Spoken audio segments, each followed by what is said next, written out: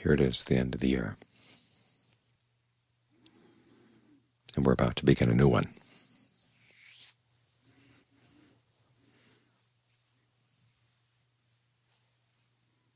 That's the way it is in this life of ours. Things don't really end. Some things end, but then they're replaced pretty much by the same sort of stuff, unless we make up our minds to make it different. That's the whole reason why we practice. We see that the way we've been acting has brought some pleasures, but also a lot of pain. And we're wondering if there's another way.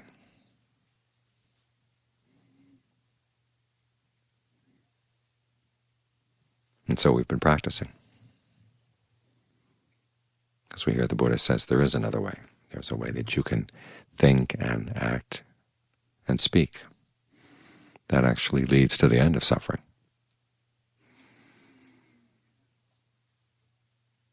And so as you're on a path like this, it's good every now and then to stop and take stock. And the end of the year and the beginning of a new one gives you a good time to do that. This is called a good use of a convention.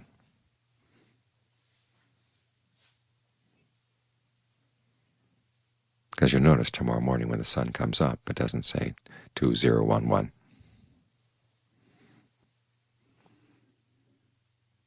You go out tonight in the sky at midnight, and you won't see the numbers of the letters scrawled across the stars. It's all purely conventional.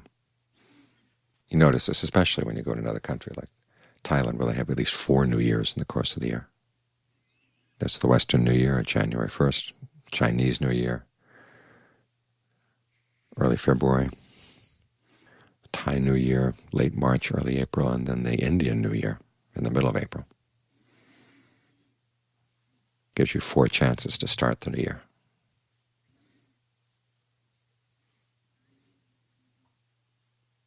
But it is good to make good use of the convention. We have to live with conventions, so let's use them well. To look at all the pluses and minuses of our practice, where we're doing well, where we're not doing quite so well, where there's room for improvement.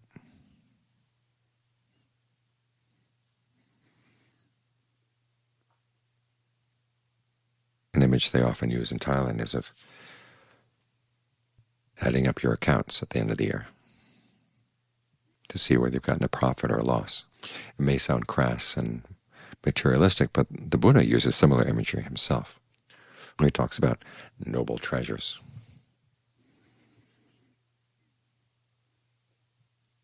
Where we look for wealth in life. And in external terms, he teaches contentment, learning to do with what's enough to keep going. Because if we look for our happiness in things like wealth or a status or fame and praise, physical pleasures, there's only a limited number of those things. So when you gain something, somebody else loses. And you look at those things. Wherever there's wealth, there's going to be loss of wealth. Status is loss of status.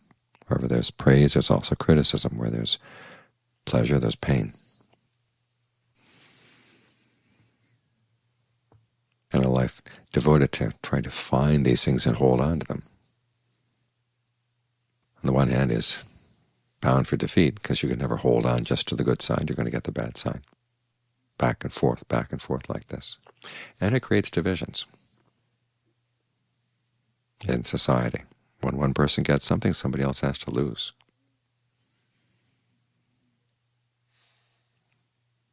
And so the more you try to amass, the more you're impoverishing other people. And that approach can't last.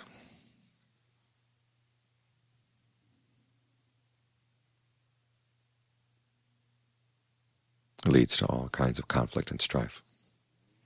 So the principle of contentment is a very important one. Contentment with external wealth, in terms of the clothing we wear, the food we eat, the shelter where we live, the medicines we use to treat the body, to treat the illnesses of the body. It's good to learn how to have a sense of enough, and to look at what ways you can get by in as little as possible. So that's where the Buddha teaches contentment. As for internal wealth, that's where he teaches you not to be content, or at least not to rest content until you've reached the ultimate. He once said that the secret to his awakening was that he never let himself rest content with skillful qualities. If he saw that there was still some stress in his mind, still some things he was doing that were not quite skillful, he wanted to improve. And he worked hard to improve.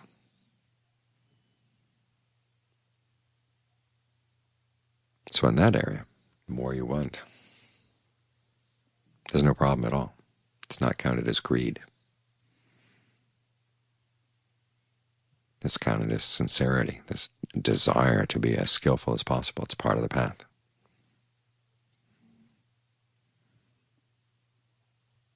So it's good to look at the qualities that the Buddha said really do count as internal wealth, or what he called noble wealth. And they fall into two main categories. One is the ability to abandon unskillful behavior, and the other is to develop skillful behavior. We usually don't see abandoning unskillful behavior as a form of wealth. But think about it. If there are things that you've done that you really regret, no amount of money can wipe them away.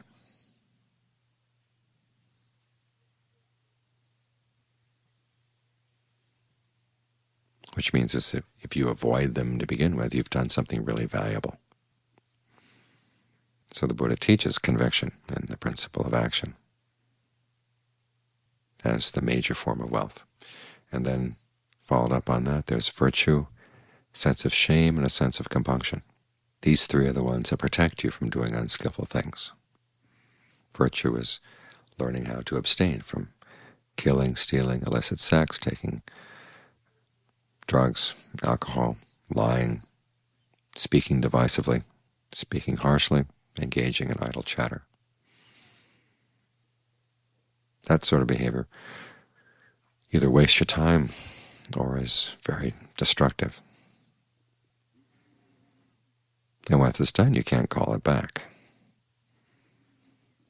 When you've harmed other people, when you've harmed yourself, it leaves big scars. You can't wash away the stains. Like the old story of Lady Macbeth with the murder on her hands, and she was always washing her hands to get the blood off. When you've done things you've regretted, it's really hard to wipe them away, and you can't buy them back. This is an area where external wealth can't help you at all. The only thing is that you could resolve not to repeat the mistake. This is where the shame and the compunction come in. We usually think of shame as being an unskillful mental state, especially when you're ashamed of yourself, or you think that you're shameful.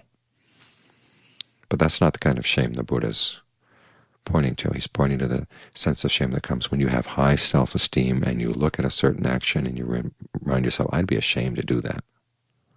It's beneath me. It's not up to the standards that I'd like to live by. That kind of shame is healthy, because it comes with a healthy sense of pride. Kind of pride and esteem that are an important part of the path. As the Buddha said, that sense of conceit. If other people can do this, so can I. It is an essential part of the path. It's what keeps you going. It gives you the confidence that you can follow this path. It's an important part of that esteem. Self-esteem is a sense of shame that certain things are beneath you. And then there's compunction, in the sense of thinking of doing something you know is unskillful and you realize this is going to have bad consequences down the line, both for yourself or for other people. As the Buddha said, the sense of shame and compunction are things that protect the world, keep us civilized, and they protect us from doing things that we'll later regret. So when you say no to an unskillful urge, remind yourself that that ability to say no and to stick with it, that is really a form of wealth. And it's really worth amassing. In other words, keep practicing it when the temptation comes to do something unskillful.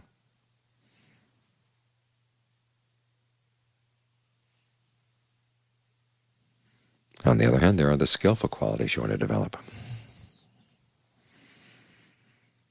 The standard list has learning, generosity, and wisdom. But that's just a shorthand for many, many other skillful qualities that there are. Learning here in the sense of learning how to understand the way you cause suffering and learning how to understand the ways of putting an end to it. The Pali term listening refers to the fact that back in those days that's how you learned. These things weren't written down in books, so you had to listen and listen carefully.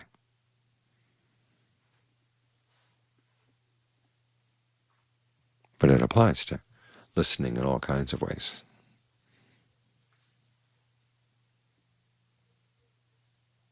Listening to your actions, listening to the results, that's an important form of learning too.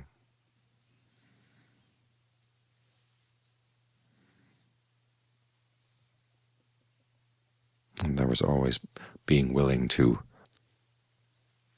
acquire new knowledge. As the Buddha said, when you realize that you're foolish, that right there is a sign of wisdom, or the beginning of wisdom. You realize that there's more you need to know. And so you look, you learn, listen. Then there's the principle of generosity, which includes material things, being generous with physical gifts, but more than that, being generous with your kindness, being generous with your time, being generous with your knowledge, being generous with your forgiveness. All of these count as generosity.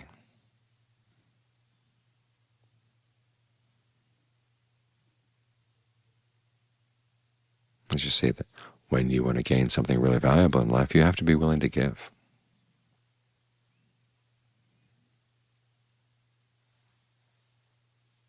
You can't simply make demands on life and feel entitled to get what you want. You realize that you have to give of yourself.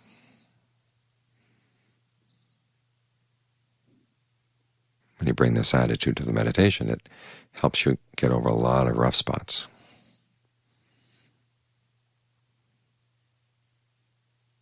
Because you've had practice being generous, you realize that the rewards of generosity don't necessarily come right away. There is, on the one hand, the sense of well-being that comes inside.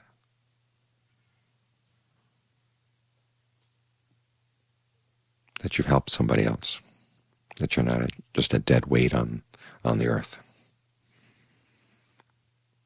And there are other benefits that come over the long term. The simple practice of generosity is a really good lesson in learning about karma, what it really means to be skillful, and where to look for the genuine results, genuine wealth in life that can come from your actions. Being generous with your kindness is an important part as well. You're talking about developing goodwill, compassion, empathetic joy, equanimity. What it comes down to is when you give to others, you're also giving to yourself in important ways. The gift is a kind of trade. We like the idea of a purely selfless gift. But even looking at the joy that comes from selfless giving, you realize that that joy in it is a repayment. And you're being repaid in something that's really valuable. And John Lee would compare the value of the actual gift to the value of the virtue that comes from giving. To taking a coconut and squeezing the cream out of the coconut. Cream is the virtue that comes from giving, and then the dregs of the coconut, that's the actual material gift.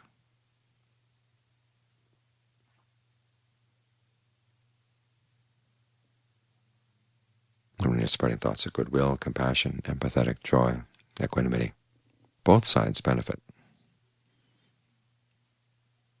When you learn how to act on these attitudes, you're protecting yourself from unskillful action, unskillful karma. And the people around you are benefiting from not being victims of your greed, aversion, and delusion.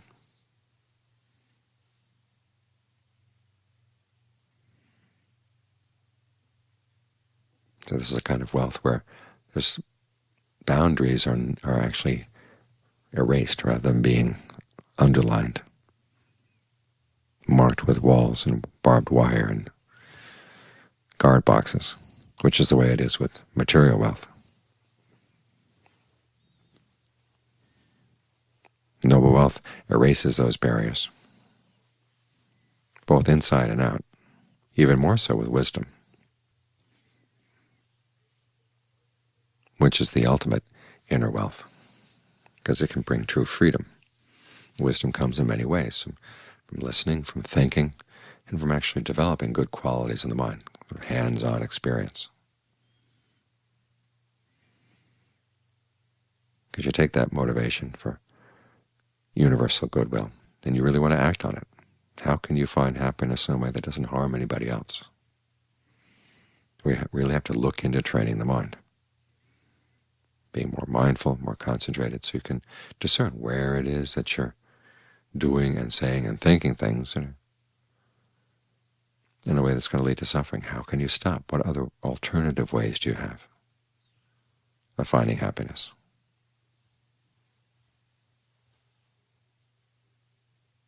So the wisdom here learns how to comprehend the stress that you're causing the mind. So you can see the cause. When you see the cause, you can abandon it. And we strengthen this wisdom as we develop the path. And we get to the point where you're not creating any unnecessary burdens for your mind. You find that you're not creating any unnecessary burdens for anybody else. And it's those unnecessary ones that really hurt. So it's in this way that as you develop noble wealth, it's a gift both to yourself and to the people around you. It's a kind of wealth that doesn't create the barriers that material wealth tends to create. So it's good to take stock every now and then as to where you're wealthy in these qualities and where you're still lacking, what you can do to develop them.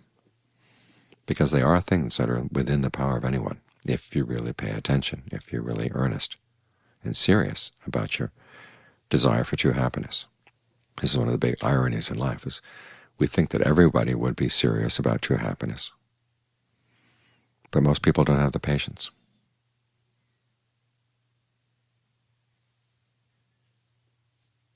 Because it requires that you train the mind. And a lot of people don't want to hear that. But as the Buddha said, this is the mark of a wise person, is that you realize that true happiness requires that you train the mind in these qualities. And the qualities themselves become a form of wealth that can bring you a happiness that's really true, really solid, really lasting. So there's the list. It starts with conviction. Actually, it's conviction in the fact that the Buddha actually gained awakening. But that means is conviction of the principle that human beings can find true happiness through their actions. And based on that conviction, you learn how to avoid unskillful actions. And the mental qualities that can keep you away from unskillful actions. And then you work on developing the skillful ones, the gifts you give to yourself, the gifts you give to other people, in developing good qualities of mind.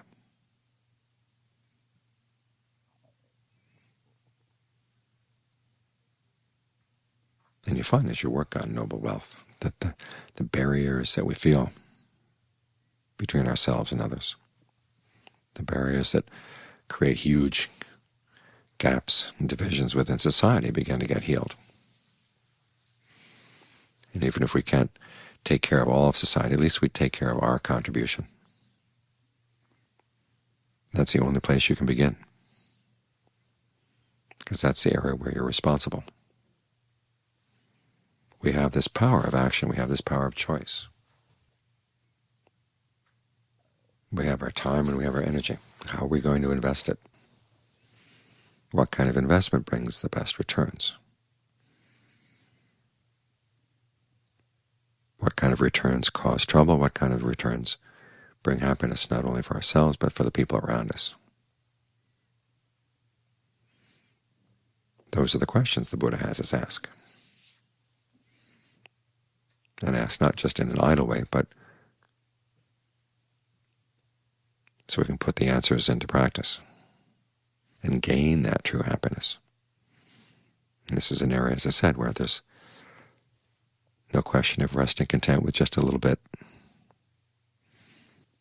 There is a question of how hard to push yourself at any one particular time so you don't break down. This is where you have to learn your own resilience, your own abilities. But you want to keep in the back of the mind that whenever there's a chance to improve your skills, you want to take it. And the taking here is not a selfish thing, because it's giving as well.